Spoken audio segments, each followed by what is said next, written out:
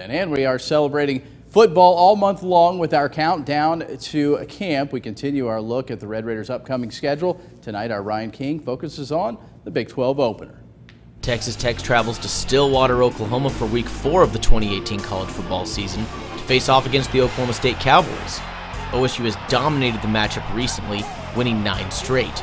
Additionally, Boone Pickens Stadium has not been kind to the Red Raiders, which Tech has only won at one time since 1997. The Cowboys lose a lot from last year, including starting quarterback Mason Rudolph, Litnikoff Award winner James Washington, and fellow wide receiver Marcel Aitman. So head coach Mike Gundy says the team will have to rely on Justice Hill and the rest of the running back core to carry the team this season.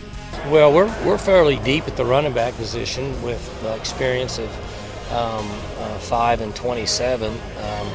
We like what LD's done, and we like where Chew was at. He's never played in the game, so we don't know. But I'm fairly confident that we have 4 guys that could play at this level. For Red Raider Nation, I'm Ryan King.